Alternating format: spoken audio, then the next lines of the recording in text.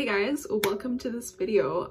Really different setup, very chill setup. I'm actually filming this on my phone, which is very different. Just had a shower, had a really slow morning, slept in, did some yoga.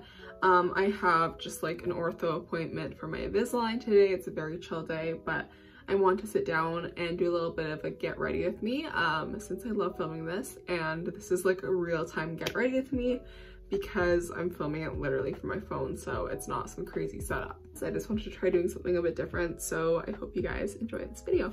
So I have my skincare done. I did my moisturizer, I have a face oil just because I've been having lots of dry texture from my acne, so I find face oil and like hyaluronic acid, all that stuff is really good to just give a good plump, like hydrated base. I've been using this tinted moisturizer.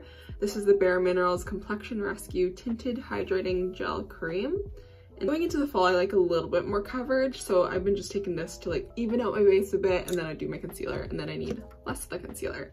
Anyways, there's the foundation. I would say it's just like a nice light whip texture. I've been using it for like about a week now. I usually just kind of take it with my finger, spread it on quickly, and then I just take the sponge and like pounce in my skin.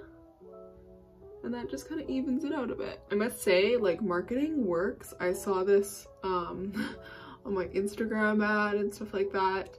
And like Hailey Bieber also works with Bare Minerals, so I saw her using that. So it's just like, when I went to the store right away, I'm like, oh, I'm gonna try this one. I went in with my Kosas concealer, which I'm almost out of. So when the Sephora sale happens, I'll definitely need to pick up another one. Definitely check out my last video if you want more details on how I cover my acne. I did a whole video on it that may be helpful if you struggle with more acne or you have like a stubborn one that you're trying to cover. And I always don't put any product on my nose because it gives it more of a natural look, like you're not wearing makeup. I like the natural nose kind of color to come through. There's not too much of this concealer left, so just doing a light amount under the eyes.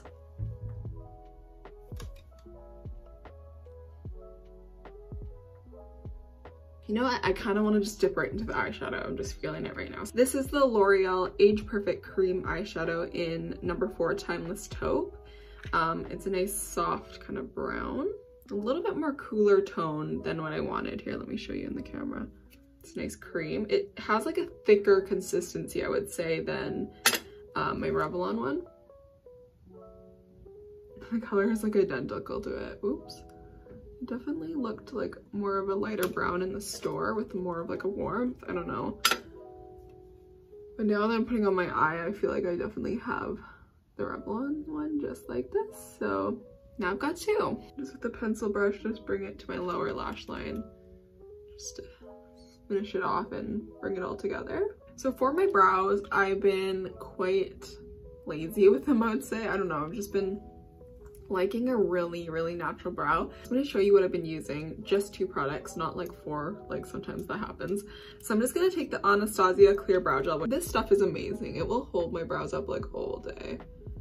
It's still one of my favorite brow gels. It's very mess free compared to the Anastasia Brow Freeze, but honestly it gives the results I like. It holds my brow hairs up, but it doesn't like press them up against my face, which I prefer. I like when my brows look a bit more fluffy and raised from my face, not like flat down with no dimension. So I'm gonna go in with my Kosas powder with my favorite Real Techniques brush. I want to make a trip to London Drugs and check out what makeup they have. They're awesome for makeup. They got great brushes too. Okay, today I think I'm gonna skip bronzer, and then I'm just gonna go in with my Merit blush. This is in terracotta. It has a lot of brown in it, so it warms up the face but also gives a little bit of color.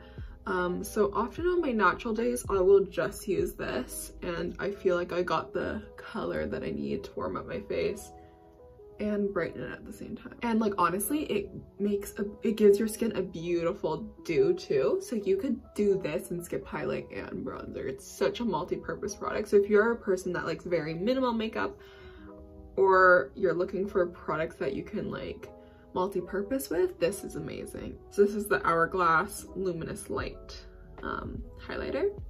This is beautiful natural glow.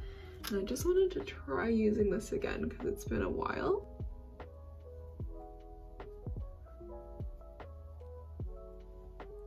So I did the clear brow gel and I just let the brows set a bit, and now I'm going to go in with the Taupe Shape and Shade by MAC. This is my favorite brow pen. So I'm just going to draw like the brow hairs just quickly. It doesn't take too long. So you can't really tell that I have my brows filled in ideally. Okay, I'm just taking Costa Riche on the outer third of the eye. Just because it's a bit warmer, I think I'll just warm up the look a bit more. Then I'm also just going to take it in my tight line. Another good drugstore find that I'm really loving is the Revlon Super Fierce Big Bad Lash. It's really good. I have the waterproof one, but I've heard the regular one's really good too. I just only use waterproof mascara. This just gives lots of length and volume. I really like it, and I like the brush. It's a good, simple brush that helps create volume.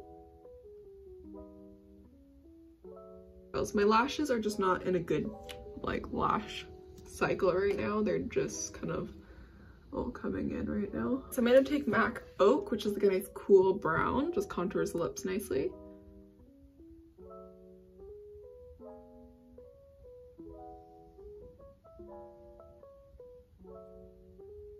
I'm gonna take the Vesca lip oil. This is in Ginger Lily. It's like a little bit more of a cooler kind of, I would say like rose kind of pink. Oh, so nice. It's like a gel oil on the lips. It's very conditioning, which is all I really use. So this is the finished makeup look. It's so simple and so natural. So far I really like the shadow. It's not like something wowing me too much. I was hoping for a little bit more of like a warm beige like my sweater, but it's not too bad. I think the formula will just be good and hopefully not crease. But yeah, that's like kind of like a real-time get ready with me. I hope you guys enjoyed it. I don't know, I'll see how I like this video, and I'd love to hear your feedback as well.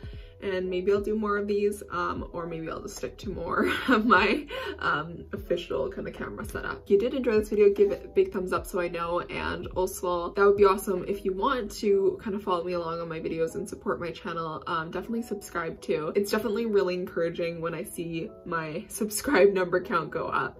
It definitely motivates me more to film and get out more content for you guys. See you guys in next week's video. Bye!